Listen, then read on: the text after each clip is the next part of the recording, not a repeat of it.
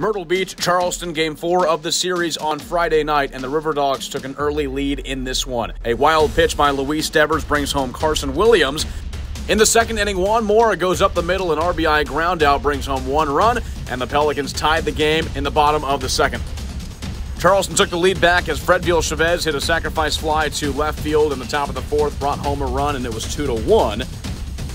And they would break the game open as Carson Williams hit a 2-run double deep to left field over the head of Peter Matt, and it was a 4-1 Riverdogs lead in the top of the seventh. That's how this game would end, as Liam Spence hit a fly ball to center field to end it, and the Pelicans dropped their third game of the week. Charleston moves to 21-10 on the year as they win 4-1 on Friday night.